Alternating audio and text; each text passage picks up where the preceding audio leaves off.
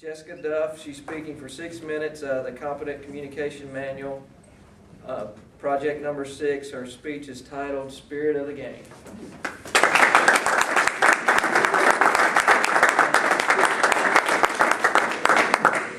Alright, some of you guys know, yes, I am a Vol fan.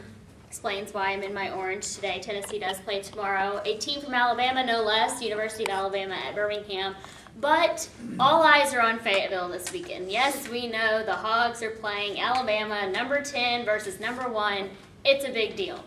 So to get started, I need everyone to stand up.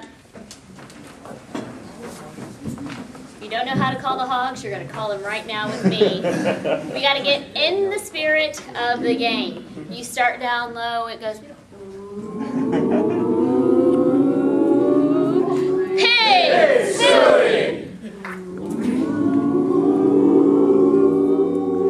Pig silly!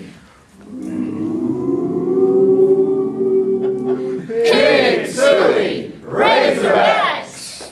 Alright, don't tell any of my followers I did that. Although now we do have it on tape. Alright, now that we all are in the spirit, I'm going to tell you about my experiences of being in the spirit of the game, sitting inside Neyland Stadium over the past 20-odd years at Tennessee football games. I don't know if any of you guys have ever been to Knoxville, Tennessee and attended a game, but it is something, it's a memory you can't forget. And it starts off with early morning rising up. If it's a late afternoon game, get up, TV goes on, 10 a.m., college game day. Any tailgating tent that you walk by, it's going to be on game day. And it's kind of calm as things get started. You have, your low murmur of crowds. You hear the of steaks starting to hit the grill, and the of dipping your cup through the ice chest as you're getting ready to fill your cup up with your non-alcoholic beverages. And then as the day gets on, the campus starts to get more and more crowded. Cars are backed up for miles from campus all the way down Kingston Pike in Knoxville, Tennessee, all the way past off the interstate. I mean, you have to plan to get there early so you don't get stuck in traffic. Finding a parking spot is a whole nother chore. You're walking amongst the crowds, and there's orange blobs just everywhere. And if you don't like orange, then don't ever go to Knoxville, because there's orange everywhere. And you start to walk among the tents. I like to kind of hop from tailgate to tailgate and go visit all of my friends. Plus, you get to experience all the different foods that everyone has brought for the day. But every now and then you'll walk by, and some have kids that are running around, screaming, playing, tossing the football. Other crowds, you hear the thumping and thumping of rap music as people are somehow using that to get pumped up for the game. Others, you hear cheering because people have already started watching the early games on the TVs set up in their tents. And then there's the glorious sound of da-na-na-na-na-na-na-na-na-na-na-na. Come on, Doris, sing it with me. It's Rocky Top playing in tents, the most annoying yet most glorious song known to man, playing at every tent that you walk by. So just about an hour and a half before the game start, it's the tradition. It's called the Vol Walk.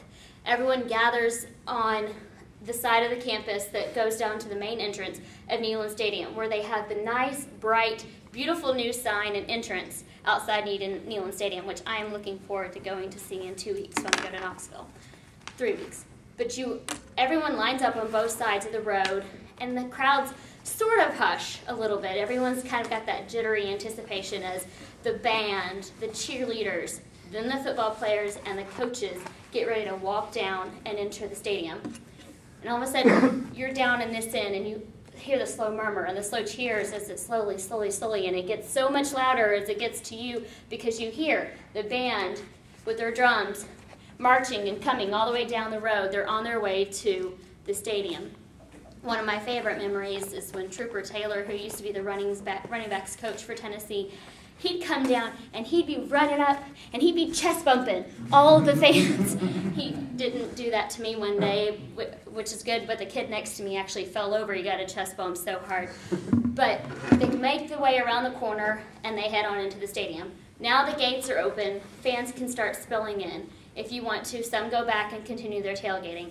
I like to get in there early, get my good seat, get settled, and get ready for the game.